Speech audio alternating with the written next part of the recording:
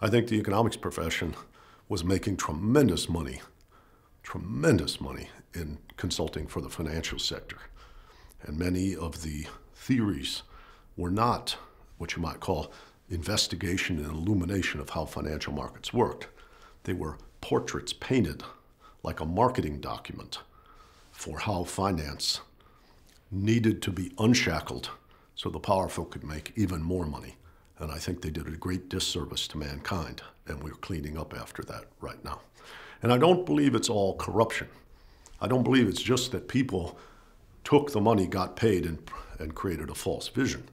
But I think the people who have the vision in a sincere belief that conformed to what, say, the investment bankers and hedge fund managers wanted were the people who got elevated in society, made a lot of money, became prominent. So they were used as marketing vehicles, and they were not adequately skeptical as scientists of what their vision, what the flaws in their vision might be.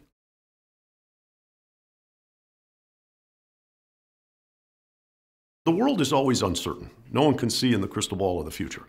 So when people become anxious, they want the expert to tell them what's going to happen.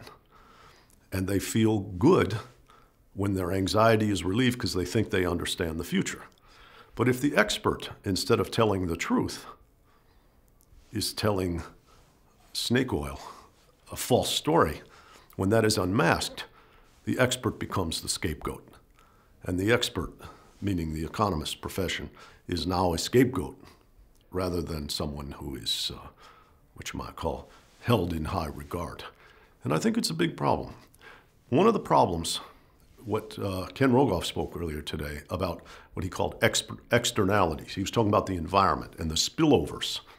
And the spillovers, when expertise is bad, like in the movie Inside Job that won the Academy Award, the Oscar, is that people were serving power, they weren't serving the people.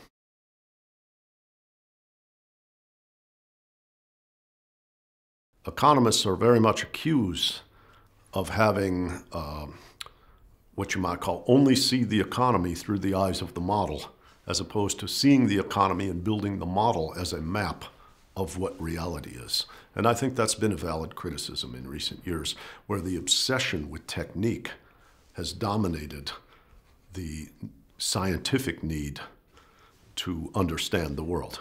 And formalism, which is what modeling is very, very different than science.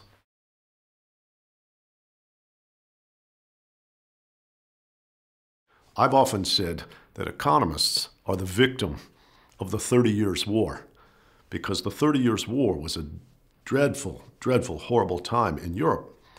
And after the 30 Years' War, all the humanists like Michel de Montaigne or Shakespeare or Francis Bacon were thrown out, and René Descartes took over, and the Enlightenment took over, looking for universal laws, looking for mathematics, and making high theory much more important than real observation of the world, textured context and what have you. So economists now worship at the altar of abstract theory, which was the product of the fear and the anxiety that followed the 30 Years' War 350 years ago. And it's time to re-examine our methods very, very fundamentally.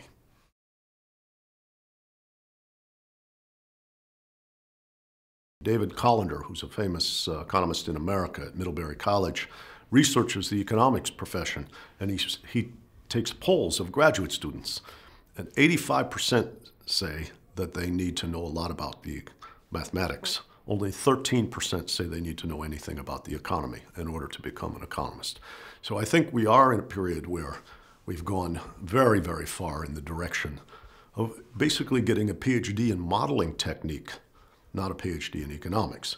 When it comes to advising the governments, I'm always reminded that Joseph Schumpeter said, when asked, what is economics about? He said 3 things: politics, politics, and politics. And so at the core, economics is about politics and about power. And the question for the economist is, whose power are you going to serve as an expert? Are you going to serve the public good of society? Are you going to serve private consulting patrons? Are you going to serve institutions of power? Or are you going to serve the people more generally? And those questions face every individual, wherever they are in life, but a public expert in particular.